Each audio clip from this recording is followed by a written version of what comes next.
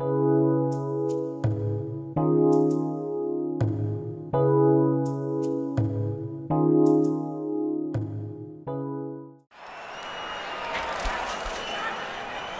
the amateur, he say there's not a good amateur program. He is a body puncher, a triple opponent for Alvarez to be facing. There's a good right.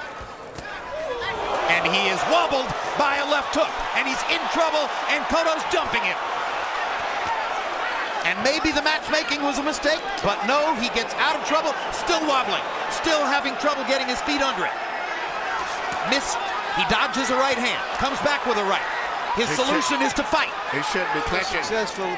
You don't know a lot about having to clinch, but he's fighting back. He's trying to be intelligent and patient, and maybe his head they're fighting out of weight. Uppercut by Alvarez lands. Almost landed that sizzling right hand shot. So Alvarez.